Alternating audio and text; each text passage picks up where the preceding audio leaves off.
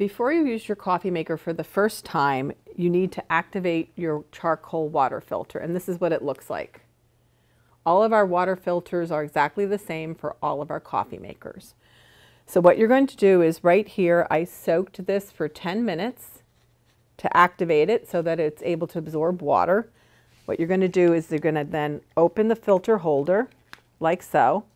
You're going to place the filter in the holder.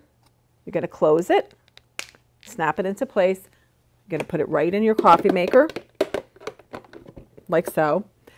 And remember, it's really important to change your filter every 60 days or 60 uses of making coffee.